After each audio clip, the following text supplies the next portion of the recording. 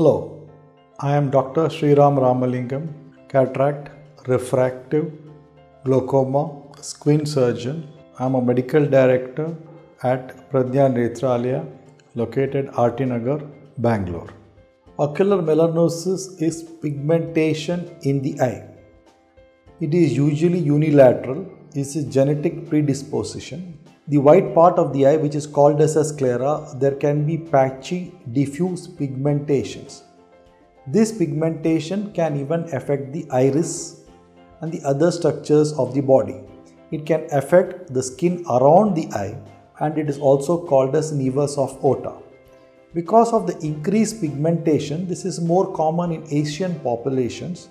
There is a high incidence of development of what is called as a pigmentary glaucoma.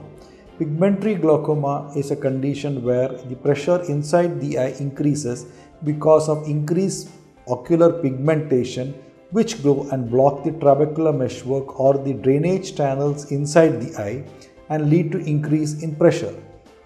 Occasionally, these patients are also may lead to what may be associated with a tumor inside the eye called as ocular melanomas.